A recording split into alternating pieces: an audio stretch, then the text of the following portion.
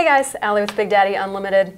As you know, we like to bring you videos where we cover really great gear, guns, a lot of the best sellers. Well, today we have something special for you. We actually have a special guest here to talk to you about one of our best sellers at Big Daddy Unlimited.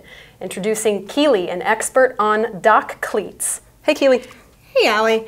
So dock cleats are so awesome. We sell a lot of them not just for folks who want to use them on their boats, but also as home decor, such as with this little stainless steel one compared to the aluminum. And we also even have the dock lines to go with them in some varying sizes for varying purposes. So if you need to hook your boat up to the dock or even just tow the kids behind on it too, we could probably have something for it on the website for you. These are called lines, right? Not ropes? Yes, in the marine world, they're not ropes, they're lines, and that's just a term going way back. And so, you'll hear, it's like calling a magazine a clip. It's that same type of thing. You can upset people in doing it, but it's also kind of funny. Do you have any specific questions about these cleats, Allie? Actually, I do. What is the difference between this guy and this guy? So part of the difference between this guy, this larger guy up here, this 8-incher compared to this little 4-incher, is this one is a casted iron. They also come very commonly in a casted aluminum.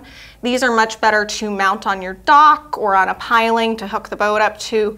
They're a bit stronger in their construction and they have this closed base. Whereas this little guy here, this is a little open-footed stainless steel one, which is really great for putting on the gunnel of the boat or even using in your home or your pool deck to hang towels on, stuff like that.